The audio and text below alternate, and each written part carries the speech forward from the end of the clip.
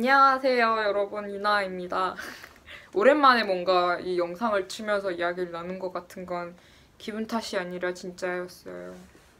추석이라서 좀 일도 많고 또 많은 분들이 또 찾아주셨다 보니까 이렇게 일주일, 2주일이 훅 가버렸어요. 아침에 맨날 막 6시에 일어나서 오후까지 감사하게도 이렇게 촬영이 있다 보니까 하루들을 이렇게 빨리 보냈네요. 근데 지금 또 엄청 조용하답니다. 성수기가 지났기 때문이죠. 그래서 이렇게 유튜브를 빨리 잽싸게 찾아왔어요. 오늘은 수요일이고요.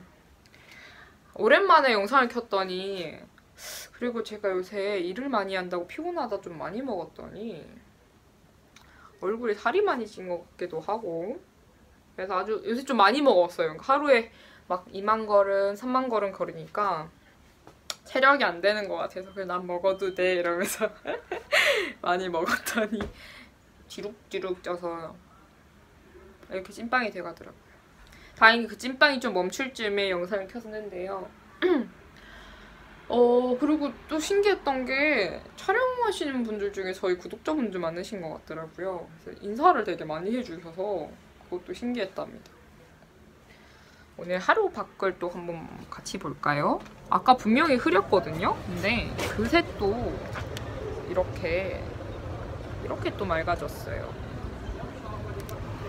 날씨가 정말 파리는 맨날 딱 변하는 것 같아요.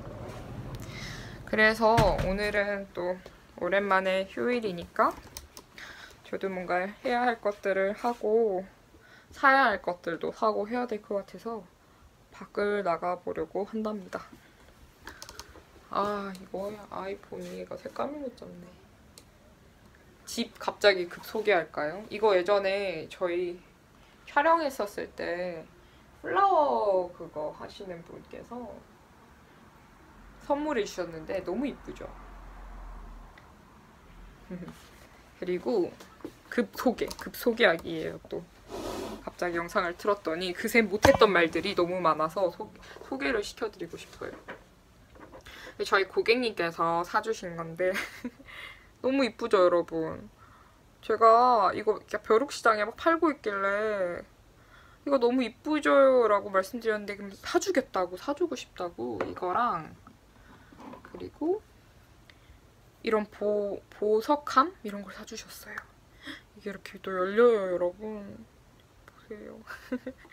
너무 이쁘죠? 고객님께서 선물이라고 사주셨어요. 이런 감사함을 받았고요. 또 친구가 사준 향초인데 뚜껑이 이번에 여기 스누피랑 콜라보를 했대요. 그래서 스누피 그때 저 구독자분께서 저 스누피 닮았다고 올리셨는데 닮았나요? 스누피를 또 이렇게 선물을 많이 받았네. 그러고 보니까 또 받은 거 없나? 없네. 네. 오늘은 저를 위해 제가 선물을 해주겠습니다. 그럼 밖으로 한번 오늘 날씨가 좋기 때문에 어서 나가봐야 되겠어요. 어우 눈부시네.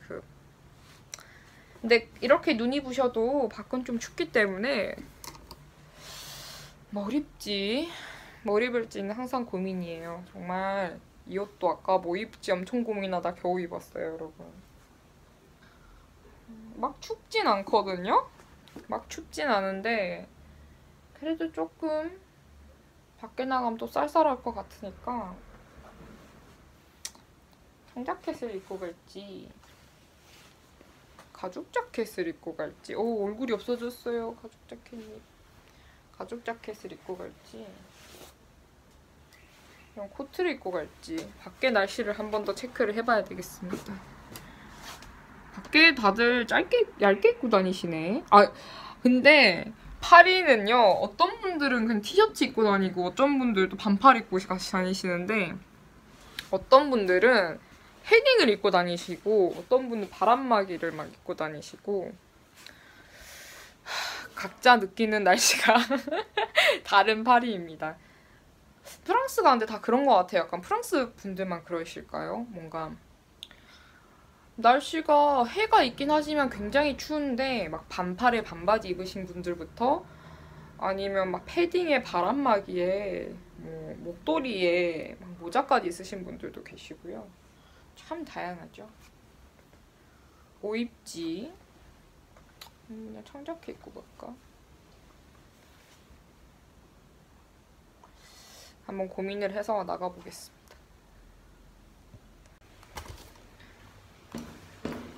네, 여러분, 저는 결국 가죽 자켓을 선택했어요. 그리고 가기 전에 쓰레기를 버리고 가려고요. 여기구나. 쓰레기 오늘도 한 손으로 버리기. 한 손으로 버렸다.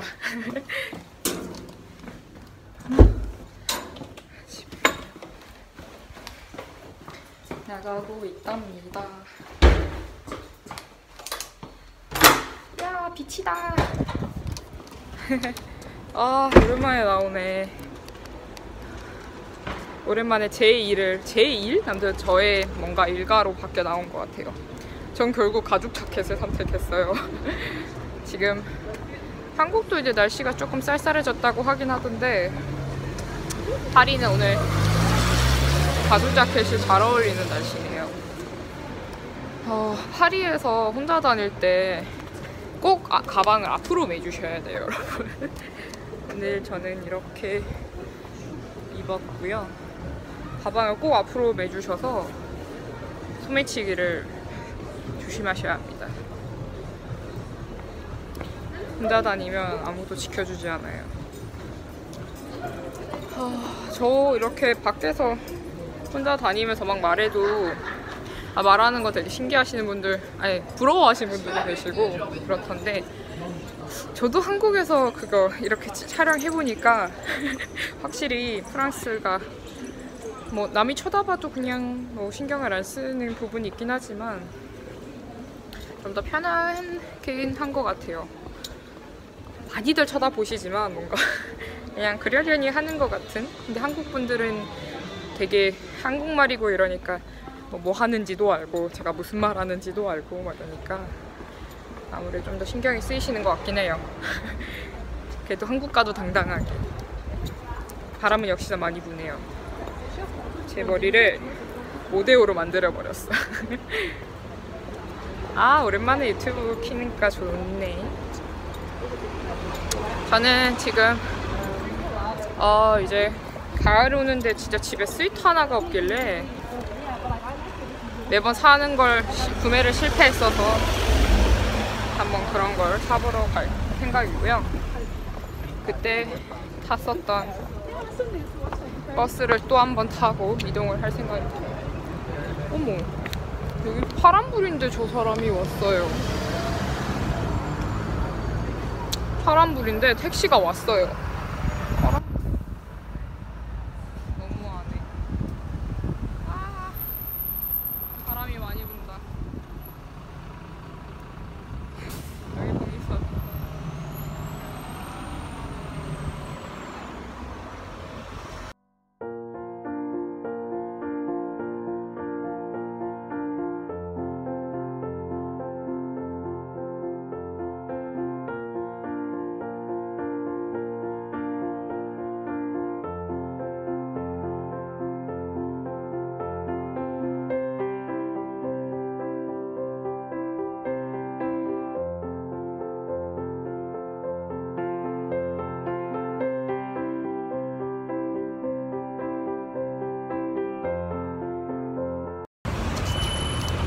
네, 여러분 드디어 내렸습니다.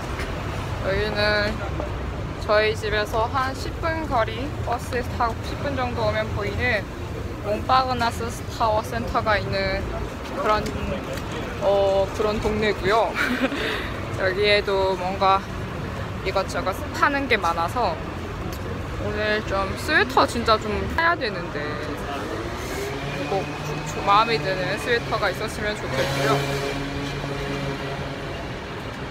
그래서 아마 프랑스에서 좀 유학생들이 가장 많이 가는, 쇼핑을 하러 가장 많이 가는 곳이 아마 자라와 H&M일 거예요. 그래서 오늘도 거기 곳을 한번 가볼 생각이고요.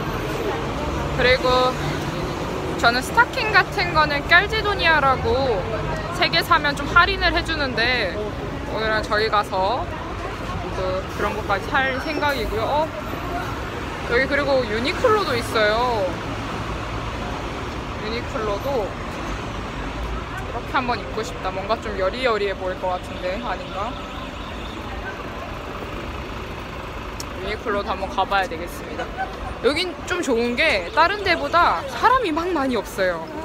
좀 다른 이런 쇼핑하는 데가 좀 붙어있는 장소들은 좀 되게 사람이 복잡한데 여기는 자라도 그렇고 좀 큰데 사람이 많이 없어서 쇼핑하기 괜찮더라고요. 그래서 여기는 자라. 오늘 이거 삼각대 일부러 들고 왔는데 촬영하기 편하네요. 한번 들어가 보겠습니다.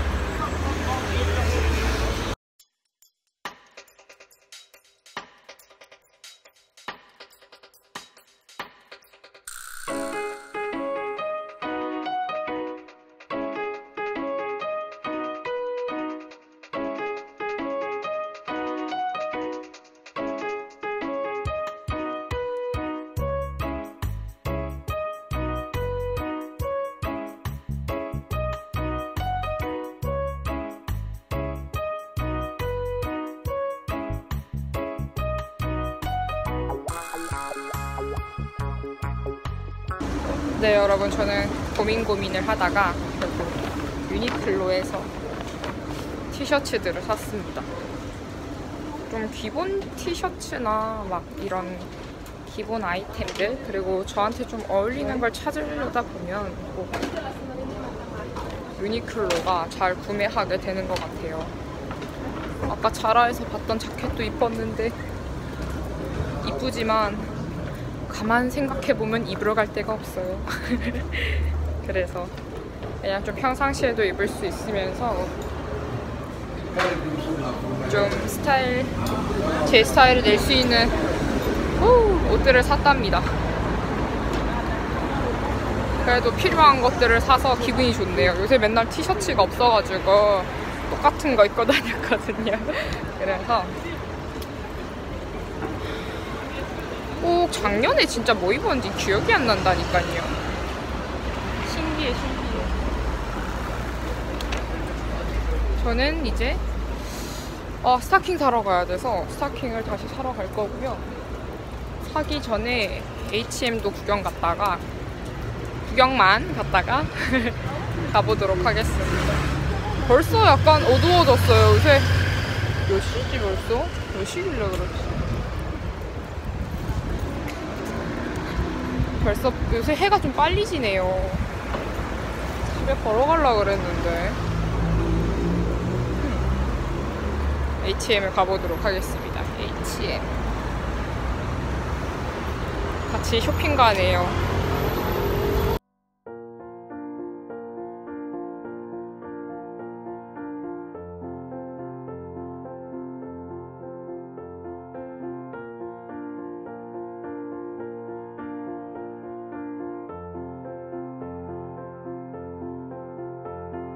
여러분, 간단히 구경한 것 같았는데 벌써 1시간이 지난 건가? 1시간 반이 지난 건가? 벌써 6시 40분이네요. 저는 진짜 구경만 하고 H&M에서 나와서, H&M을 프랑스에서는 아쉬엠이라 부르거든요. 아쉬엠은 갔다가 차가 많이 좀 시끄럽네요. 나와서 지금은 스타킹을 사러 가고 있습니다. 스타킹을 사러 갔다가 아마 집에는 걸어갈 것 같아요. 요새 맨날 걷다가 또 안 걸으니까 좀 그래서 운동할 겸 집에 걸어갈 생각이고요. 스타킹을 사러 이 깔제도니아로 왔습니다. 스페인 건가? 깔제도니아. 막 이런 여러 종류의 스타킹이 있어요. 땡땡이, 망사도 있고. 들어가 보죠.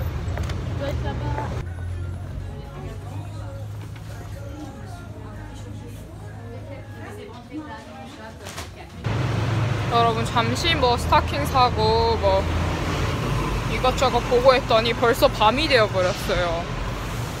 아, 오늘 좀 계획 좀 짜고 이러려 했는데 시간이 진짜 왜 이렇게 빨리 가죠? 휴일인데.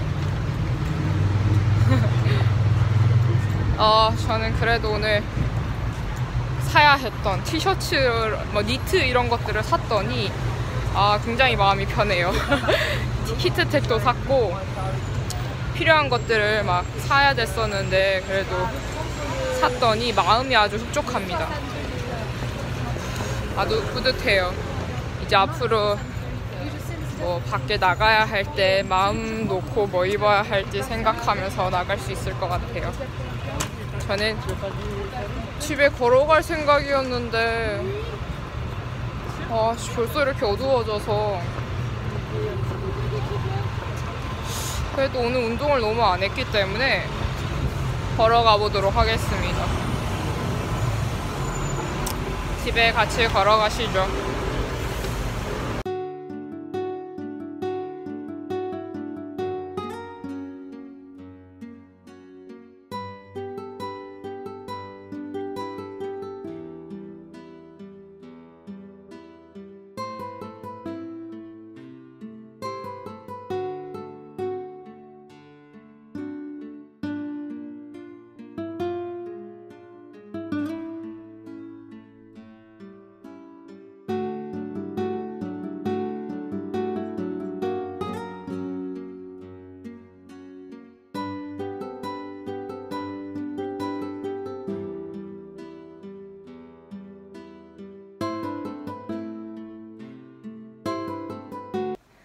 네, 여러분. 집에 들어왔어요. 드디어 집이네요. 역시 집이 제일인 것 같아요. 이제 쥐는 안 나옵니다, 여러분. 제가 쥐를 어떻게 막았는지 보여드릴까요? 쥐가 여기 밑에 여기 바닥으로 들어오는, 여기 구멍으로 들어오는 것 같은 거예요. 그래서 이렇게 다 막아놨어요. 그리고 여기 끈끈이도 옆에 갖다 놓고 밖에는 좀 더 두글 쌓아서 더 두껍게 막아놨어요. 이제 쥐는 들어오지 않을 거예요. 쥐와의 전쟁에선 제가 승리했어요. 사실 잘 모르겠지만 전에는 천장에서 소리가 나가지고 좀 무서워했었는데 쥐와의 이런 사투 끝에 제가 성공하는 모습을 보여드리도록 하겠습니다. 집에 왔더니 급집 청소를 괜히 해보고 바닥은 어제 쓸었는데 또 쓸고 싶네. 네, 오늘 집에 들어온 김에 오늘 뭐 샀는지 한번 보여드릴까요? 먼저 히트텍을 샀어요. 겨울에 그래도 히트텍을 입어야지 조금 따뜻한 것 같길래 히트텍을 샀습니다. 올 겨울을 잘 보내기 위해서. 그리고 아까 말씀드린 것처럼 스타킹을 3장을 샀어요. 그 가지고왔어요에서 사면은 3개를 사면 할인을 해줘서 3개에 14.90cm 가지고왔어요에서 스타킹을 검은 색깔을 원래 예전에 다른 색깔도 신었는데 요즘은 그냥 검은 색깔이 제일 무난무난한 것 같아서 만약 이렇게 사시지 않으면 하나에는 원래 5유로 95cm이고요. 한국은 얼마였는지 기억이 잘 안 나는데 아무튼 한 이 정도 가격 한답니다. 스타킹 같은 경우는 사신다면. 그래서 한국계 질도 좋고 좀 예전에 싼 것도 많고 그래서 한국에서 많이 좀 겨울에 사오실 물품 중에서 스타킹도 포함이 되는 것 같아요. 면제품이나 그러니까 수건 같은 거 그리고 이런 스타킹 같은 거는 한국에서 사오시는 게 더 저렴하고 또 유용하게 잘 사용하실 수 있지 않을까 싶네요. 그리고 오늘 유니클로에서는 제가 진짜 놀라울 정도로 진짜 작년에는 뭘 입은지 모르겠어요. 아마 하나만 이런 거 하나만 이렇게 입고 다녔는지 진짜 입은 게 없더라고요. 그래서 티셔츠를 좀 샀어요. 요거는 색깔이 너무 좋아가지고 사실 사이즈가 이거 딱 하나 남은 거예요. 이 색깔 거. 근데 좀 안에가 되게 부드러운 이런 재질로 되어 있어서 가을에도 하나 입으면 될 것 같고 겨울에도 이거에 뭐 위에 외투 하나 걸치면 딱 될 것 같아서 샀고요. 가격은 한국이랑 사실 달라서 제가 말씀드려봤자 도움이 좀 안 될 것 같아서 한국이 훨씬 쌉니다. 유니클로는 사실 한국에서 사시는 게 훨씬 싼데 일단은 기본 티 같은 경우는 자라나 H&M 그리고 뭐 기타 이게 프랑스 그런 저렴한 브랜드? 아무튼 브랜드 쪽에서 사셔야 되는데 사실 질이라든지 뭐 가격도 좀 비슷하고요. 질이라든지 좀 유용하고 또 기본 티셔츠는 유니클로가 좀 잘 나오는 것 같아서 오늘은 H&M도 가봤지만 유니클로에서 구매를 했답니다. 그게 좀 오래 입게 되더라고요. H&M에서 산 게. 뭘 또 H&M에서 샀더라? 사실은 이것도 H&M에서 샀고 작년에 샀는데도 잘 입고 다니는 것들.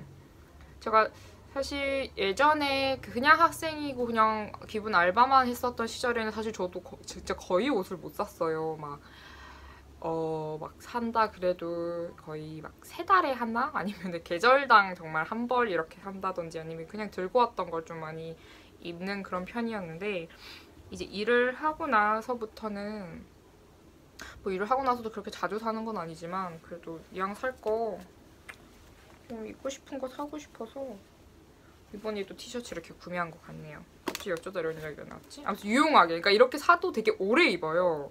특히 유니클로 건 좀 오래 입는 것 같고 자라도 마찬가지인데 그 외에 너무 좀 저렴하게 사면은 사실 옷이 너무 빨리 해지거나 보풀이 많이 일어나길래 이런 브랜드들을 유학생 분들도 많이 구매하시고 저도 그렇게 하는 것 같아요. 이거는 사실 같은 디자인이고요. 같은 디자인이라 좀 그럴 수도 있는데 제가 약간 어깨가 제가 조금 그렇게 막 넓은 편이 아니라서 약간 좀 어좁인가? 아무튼 그래서 목이 약간 이렇게 조금 이렇게 올라와 있는 옷들을 좋아해요. 근데 이게 살짝 이렇게 목이 올라오고 어깨가 이렇게 뚝 떨어져서 저의 단점을 보완해주는 아무튼 뭔가 제 스타일적이기도 하고요. 목이 살짝 올라오는 게 좀 좋은데 이렇게 딱 올라와서 좋더라고요. 그래서 이거는 L밖에 안 남아서 그냥 약간 박시하게 그냥 입고 스키니나 뭐 아니면 밑에 그냥 뭐 짧은 그런 것들이랑 같이 입으려고 샀고요. 이거는 제가 원래 입고 다니는 기존에 이런 좀 긴 치마라든지 아니면 치마 바지 이런 것들이랑 또 잘 어울릴 것 같고 흰 색깔인데 막 흰색이 아니라 여기 약간 빛 때문에 그렇긴 한데 약간 아이보리 흰색이에요. 너무 흰색이면 부담스러운데 그래서 이것도 샀고요. 그리고 니트도 샀어요. 이거는 사실 조금 가격이 있었는데 재질이 너무 좋은 거예요. 그리고 너무 딱 입었는데 좋았으니까 다 샀겠죠? 되게 부들부들한 재질과 그리고 디자인 같은 거랑 색상도 너무 제 스타일 가을 때 딱 제가 입고 싶은 그런 스타일이라서 샀고요. 이거랑 같이 입어봤고 또 이런 긴 치마긴 한데요. 이 치마랑 같이 또 이거랑 컬러가 좀 약간 매치가 잘 돼서 그런지 같이 입었더니 좋더라고요. 그래서 이렇게 같이 입어보려고 이번에 가을, 겨울 이렇게 잘 한번 이 티셔츠들로 또 열심히 또 믹스 매치를 뭔가 이거랑도 입어보고 저거랑도 입어보고 이런 거 좋아하니까 이 아이들로 한번 가을과 겨울을 한번 열심히 보내보려고 사봤답니다. 이제 사면 안 되겠어요. 돈을 아껴야 하니까. 아무튼 이렇게 사봤어요. 이번 올 가을 대비한다고 옷을 크게 산 적이 없었는데 그래도 이렇게 티셔츠가 좀 많아지니까 좀 풍족한 느낌이 듭니다. 맨날 이거 아니면 뭐지? 딴 거 막 이렇게 입고 다니는데 아, 이 노랑 색깔도 있었구나. 아무튼 이런 애들. 그때 사실 제가 겨울에 뭐 입을까요? 보여드렸던 게 그러니까 티셔츠 종류가 많이 없어서 그렇게 그 정도 보여드린 게 거의 대부분이었을 거예요. 그래서 일단 이렇게 보여드렸고요. 저는 그리고 이런 유학생들 다 공감하실 건데 이렇게 큰 쇼핑백 주면은 너무 좋아요. 왜냐? 재활용품 할 때 여기 또 페트병 이런 거 버리기 너무 좋거든요. 그래서 잘 이렇게 이런 애들은 잘 이렇게 접어놨다가 이렇게 또 재활용품 할 때 이런 그 박스랑 페트병 이런 거 버릴 때 따로 여기 담으면 아주 유용하고 좋습니다. 뭐라는 거야 도대체. 그렇네요. 저는 이제 집에 와서 하는 것들이 일단 뭐 집 정리하고 그다음에 작업을 하겠죠. 요즘 생각이 많은 하루하루들을 제가 보내고 있어요, 여러분. 왜 이렇게 생각이 많을까요? 근데 생각을 많이 할 수밖에 없는 시즌인 것 같고요. 그리고 생각을 많이 하게 하네요, 주변에 많은 것들이. 그래서 요번에 좀 많이 바빠서 또 영상을 잘 못 찍기도 했고 또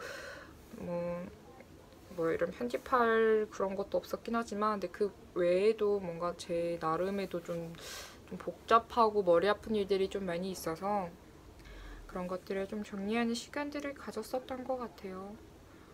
어떤 것들에 좀 더 신경을 써야 하고 뭐 늘 좀 잘 나눠서 했다고 생각했지만 항상 쉬운 건 없는 것 같아요. 사실 학교 다녔을 때는 아 졸업하면 좀 머리가 좀 그래도 괜찮지 않을까 했지만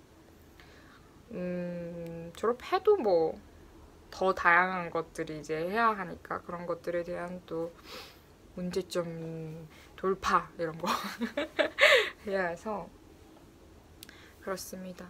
오늘 하루 뭔가 그냥 쇼핑하고 먼 것 같은데 저는 이제 일을 해보도록 하죠. 보통 여기가 제 작업하는 데고요.